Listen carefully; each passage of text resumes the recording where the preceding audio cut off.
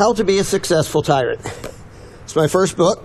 I finished writing it in 2005, and it came out in 2006, so I finished writing it 15 years ago. It's currently out of print. I'm working on getting the second edition back into print. Thought I'd give a dramatic reading of one little part of it. This is Chapter 2, Exploiting Fear.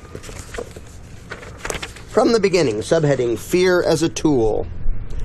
Now, keep in mind, this is written as a manual for someone trying to be a tyrant. So when it says you, it's talking to somebody trying to be a tyrant. Almost all oppression via propaganda is based upon scaring people and then presenting a false choice where the people can choose either to do what you want them to do or face some unknown, often purely fictional horror.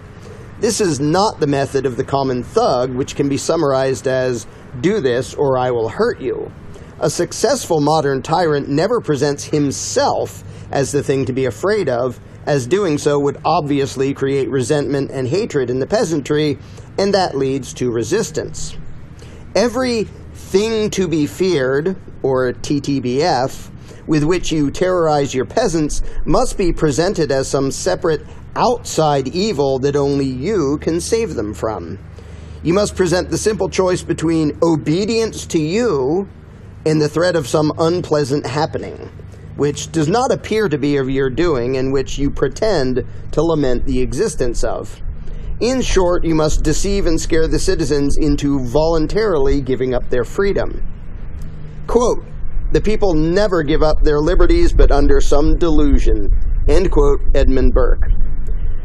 A simple example would be making up a plague of some sort, assuring people that millions are doomed to die, and then claiming that giving you a lot of money and control is the only hope of averting disaster.